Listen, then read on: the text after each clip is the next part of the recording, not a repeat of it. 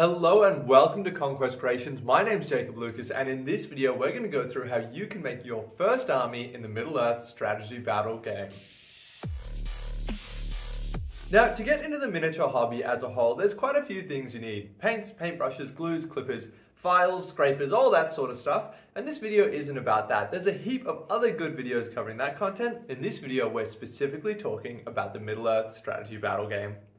Middle Earth is an absolutely fantastic game to get into. It is often described as easy to learn but hard to master. And my experience playing it 7 or maybe 8 years now has proved that to me entirely. Even though I played hundreds of games of it, I'm still learning new tactics all the time and getting better and better. It's absolutely a game of skill, so it's a perfect one to get into. But this video is about army building, not just me writing a love letter to the game. So, how do you build an army in Middle Earth? In Middle Earth, it's divided into heroes and into troops. Normally, a hero can lead about 12 troops. Legendary heroes like Aragon King Alessar can lead up to 18, and minor ones like a little goblin shaman can lead 6, but 12 is the average. There's no such thing as fast attacks or elite or troop. It's just all of the troops in one big bundle, and this means that you can pick whatever you want. If you really like an elite troop, then your whole entire army can be built around it. This gives you total control over your army and is one of my favorite things about army building. There's no silly rules saying that you can't play an all cavalry army. If you want all cavalry, then you take all cavalry. If you want all elites, you take all elites. There's no distinction between them, and it's awesome. The one rule there is that only 33% of your army can have a bow. There are a few exceptions for this, but in general, this is the rule. The game can be played at a big variety of points levels, and it works really well. Most commonly, people will play between 300 and 1000, which is a big range, so it's not that helpful. For building your first one, I would start at 500 and then build it up to 750. Most of the armies that I build, I'll get to 750 and then I'll start on the next project. The great thing about the game is that it plays quite differently at 300 points versus at 1000 points, and it still works really competitively for both. 300 points is really fun because you can do all this micromanaging and every little detail matters so much. Whereas at 1000 points, you have so many resources, so many tactical options that it's about looking at the bigger picture and coming out on top. A normal army will have roughly one model for every 20 points. This means that a 500 point army would normally have about 25 models. But don't feel like this is a rule you need to stick to at all. My Goblin Town army can go up to 120 models at 1000 points, whereas my Thorin's Company army at 750 points is only 13 models. That's another great thing about this game, is if you want to go super low model count, you can literally take an all-hero army, whereas if you want to go full-on horde, you can put heaps and heaps of models on the table, and both of them work competitively. But the average is about roughly one model per 20 points. Just going to quickly interrupt to tell you guys about the Kingdom of Saxonia project. Now, if you're a long-time viewer, you've heard all about it, and all I'm going to say today is that it is for sale on Conquest Creations. If you want to get it, you can download the files right now, instantly. Alright, let's get back into the video. Alright, so those are the main rules on making an army, but now let's talk about what options you have for your army. There are 43 factions in Middle Earth. It's absolutely heaps. Basically, every single thing from the movies, as well as the lore, has been made into a fully playable faction. Some of these aren't surprising at all, like your Gondors, your Rohans, Isengard, Mordor, all that, but also some of the really niche ones have gotten in there as well. I think Tolkien wrote one line on the warriors from Khand, and now they have a playable faction, which is actually done really tastefully, and it adds a lot to the game because they've really expanded these factions, making them very unique. All 43 of these armies have their own playstyles and their own pros and cons. If you want a full description of every single army, I have a video of that linked down below. But from what we know about Middle Earth, there are heaps of battles where armies team up. Just look at the Battle of 5 Armies. The dwarves, elves, and men of Lake Town all fought together. Or the battle at the Black Gate where the Rohan and Minas Tirith marched to war together. And the good thing is, allies are a big part of Middle Earth. There is an alliance matrix. Factions that teamed up with each other in the lore are considered historical allies. This means that you can make an army of those two factions mixed together. The only rule is that a hero can only lead troops from their own faction. This means if you wanted to ally Gondor and Rohan together, then your Gondor heroes can only lead Gondor troops and your Rohan heroes can only lead Rohan troops. Next, there's convenient allies. These are also called yellow allies. These are factions that could have potentially teamed up with each other in the lore, but there isn't an actual example of it happening on the pages or in the films. To make a convenient ally, you need a hero of valor from each army to combine together. A quick side note on heroic tiers, all heroes have a tier. This is something I was talking about earlier when I was talking about how many troops you can lead. Aragorn is a hero of legend, that is the highest possible tier, whereas the lowest is an independent hero, a hero who can't lead any troops. In between there you have minor heroes, heroes of fortitude, and heroes of valor. So heroes of valor are almost the big ones. A lot of these are guys that you've heard about in the lore. Someone like Faramir is a hero of valor, but there's also lots of other unnamed heroes that could represent anyone through the story, and you need a hero of valor or legend to combine two yellow allies.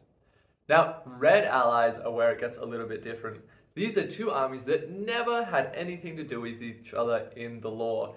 This is like trying to mix Smaug with the Easterlings. It just didn't happen. But the rules still allow you to do that, so if you have a big collection, you can mix everything together.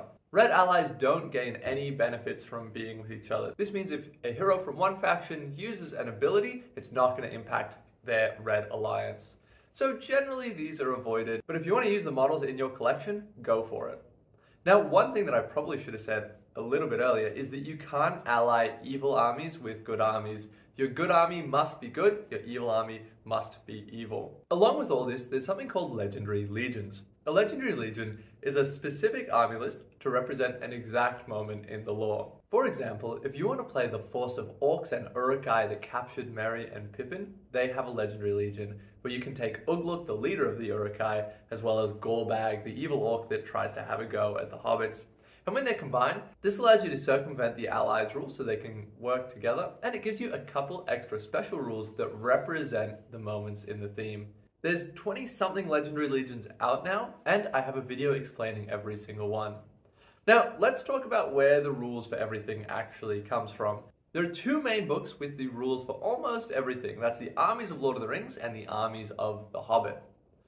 This isn't like other games where you get a rulebook specific to one faction. The Armies of Lord of the Rings has all of the models for all of Lord of the Rings. This is great because it means that you can actually read up on all the factions, even the ones that you don't play, because they're all in the same book.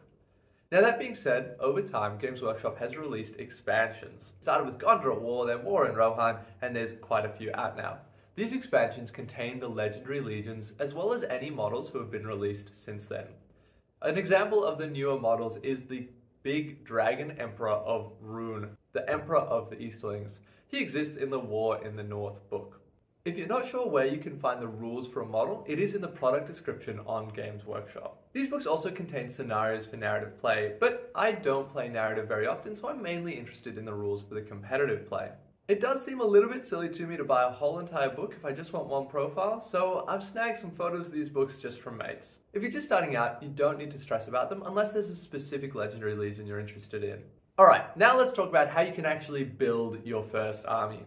My advice to new players is pick your favorite hero from the movies or the lore or your favorite miniature and build your army around them.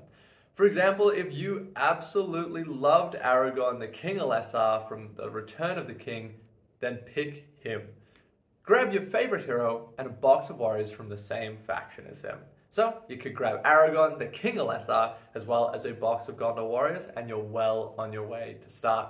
Now, because you need one hero for roughly every 12 troops, you probably want to add in a few more heroes.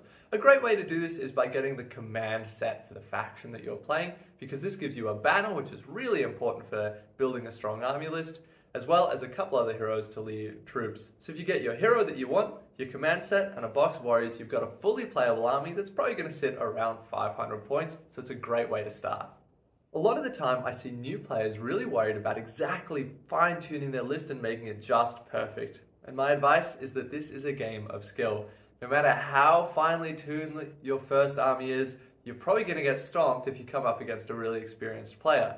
This is great because it means that a really weak army list in the hands of a really good player is going to do much, much better than a really strong meta army list in the hands of someone who's just new to the game.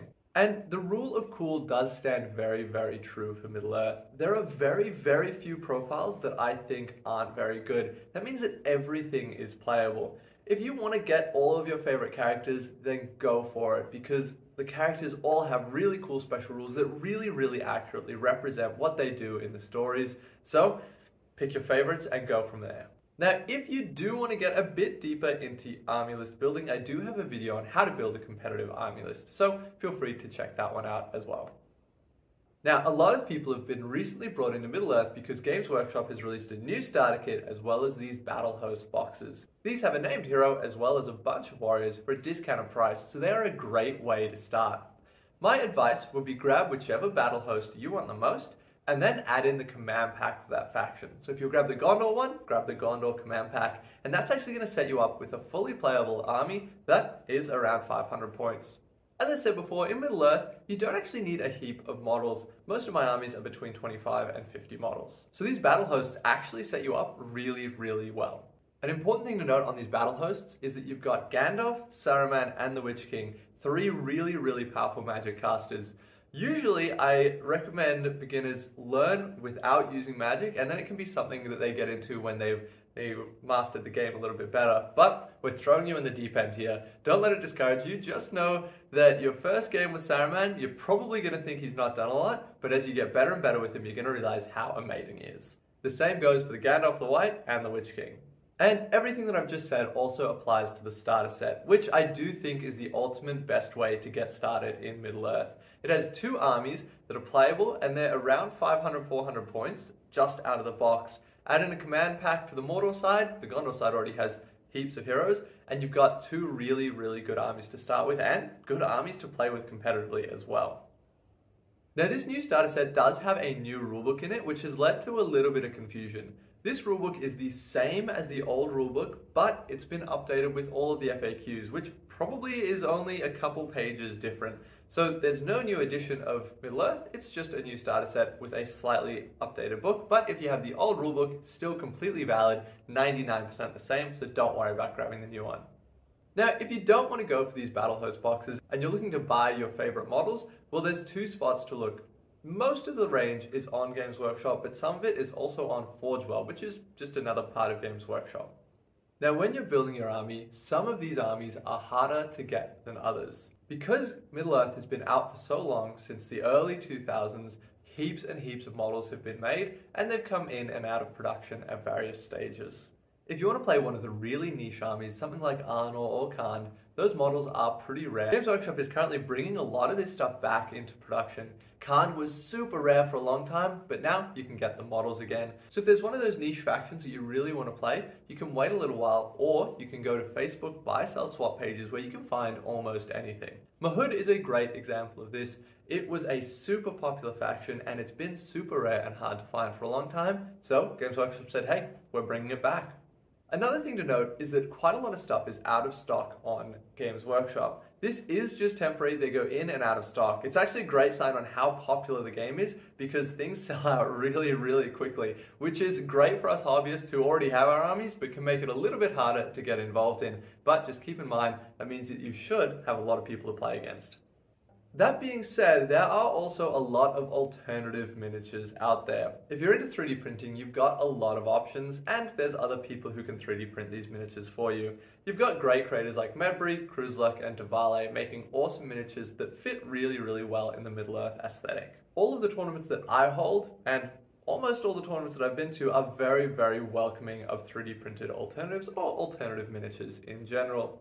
You will see people saying you can't play at Games Workshop official events if you have 3D prints, and while that is true, 99%, maybe 99.5% of tournaments are not Games Workshop official, so it's not something you need to worry about. If you have any concerns, you can just check the players back for a tournament or ask the TO, and I'm assuming you'll probably be fine.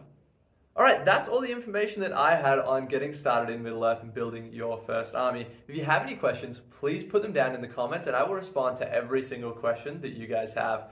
If you have your first army list written out and you want to get my thoughts on it, drop it down there and I'll get back to you. Thanks for watching. This has been Conquest Creations.